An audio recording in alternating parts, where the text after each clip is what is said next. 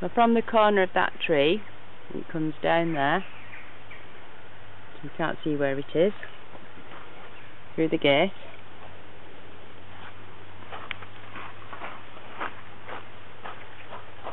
through the garden. It was only dug this morning, but you can't see where it is because they sealed it up, and it's going through ducting to the gate, across the driveway and into the house.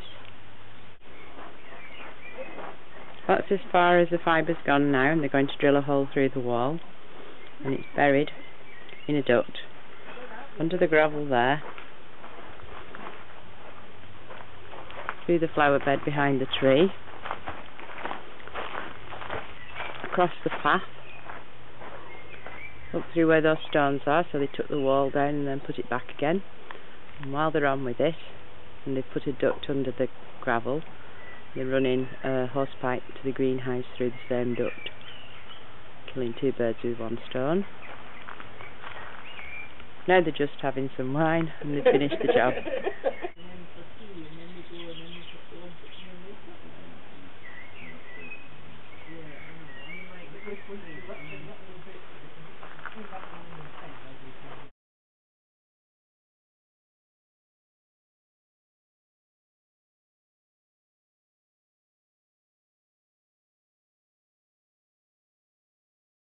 You got it done. I don't think it's going to take longer.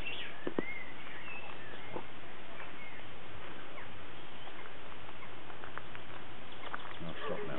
Here we go again. YouTube again. Quite a few people have looked at the dancing on YouTube. Have they? Yes. Some work. The antenna that the fibre's replacing, and this is the problem that we've got. Trees. No. I can't give you anything if you want it. No, your fibre will be far better than the others. We didn't get instant rubbish off the others.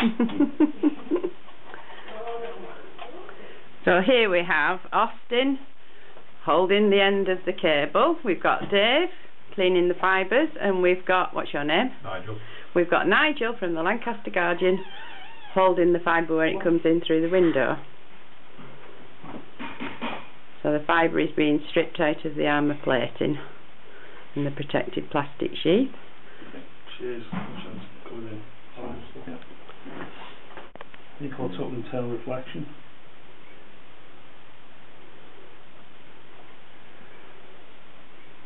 And we can't even get a decent phone line. Tell me about it. You got the same problem. Well, I've got a fancy fibre like this, I know that. There's nothing stopping you having a fancy fibre like this, you know. There is, we haven't got a Christine in the village. I'll come and dig it for you. We're expert diggers now. Yeah, we are. No problem. Just don't tell us it's 10 miles, okay? Yeah. I used to have fantastic broadband speed, you know. And then all these old dears started getting free computers. Silver surface. Oh yeah. And now the contention ratio. Not even worth speaking about. My mum lives in a village in Scotland, and it's quite a reasonable sized village, and she can't get decent broadband at all yet because BT won't do whatever it has to do to the exchange. Ah, right. And it's ridiculous, isn't it? It's got 1,000 people in the village, isn't it? Really? Yeah. You think Not it would that be big remote. enough to make it worthwhile? Absolutely shocking. And they're supposed to be in Scotland. The Scottish government said that everybody in a rural area in Scotland would have it within 600 years. Wow. Alignment, and now it's checking the end angles and saying left's 0.3 degrees, so if they're off, it'll kick it out. Final alignment, checking them, confirms about single mode fibres. Pause, and there'll be a flash. That's it done. Husband part, note the ends. There's your fusion. That's it. And that gives an estimated result, 0.02 dB.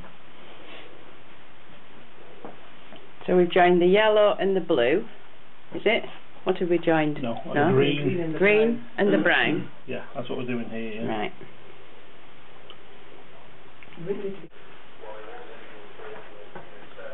Right, so we've got Dave from Lucid putting the fibre in the box. We've got the media adapter sat waiting to be plugged in. Well, we'll plug that in now before I mount this on the wall, and then we can see everything's good. Okay. We plug it in? Yeah. So this is to see if the fibre's working. Yeah. And this is going to convert the fibre into an Ethernet connection for the computers. Plug in for it. Sorry. I'll cut that bit, don't worry. I thought it was quite smooth actually. BAFTA award nominee. We just need half a dozen pairs of hands.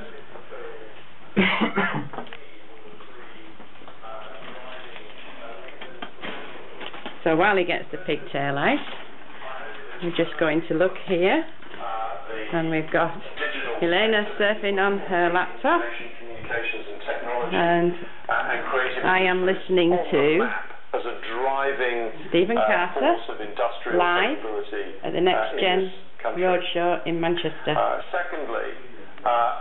He's speaking on a video conference. He's not actually in Manchester, but they're in Manchester watching him. In broadband connectivity, and what we've said about next generation capability, both in fixed networks and in mobile networks, where I believe there is a real opportunity for this country to become a test market, a leading test market in our both our infrastructure capabilities, but more importantly, in a sense, what then hangs off that infrastructure in terms of service development, applications, creativity, network management, hosting, and all the other services and business opportunities that flow from that.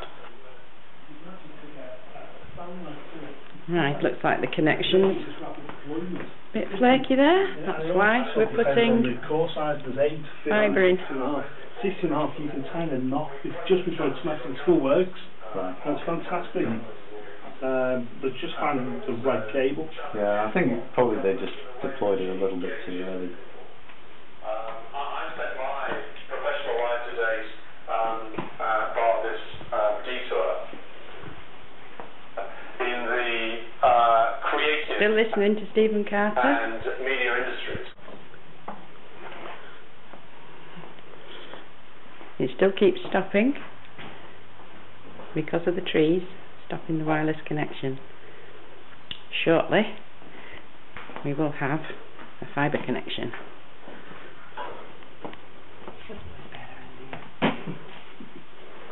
A bit cooler. Here we go. Remember.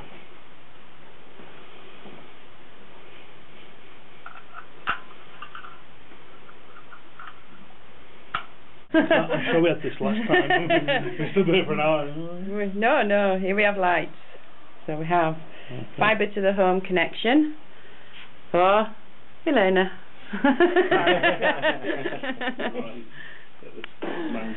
And we've got the Guardian photographer to witness it and take a proper photograph, unlike my amateur ones. Right, so there's Dave from Lucid, who's just done the fibre to the home for Helena. How much better is it, Helena? Fantastic. It's amazing. All right. Thank you. This one.